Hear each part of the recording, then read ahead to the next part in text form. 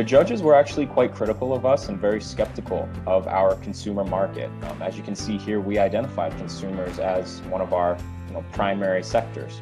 But this was in contrast to what we had discovered in our own customer discovery.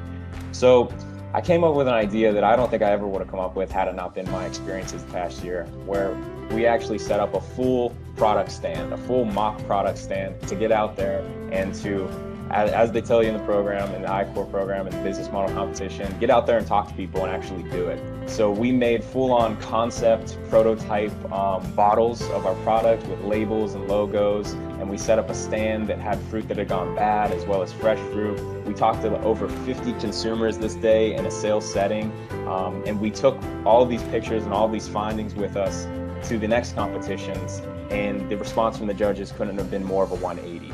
They were in love with our product, our idea. They told us just to focus on the consumer market. So it just goes to show the power of customer discovery when it comes to an early stage startup like this.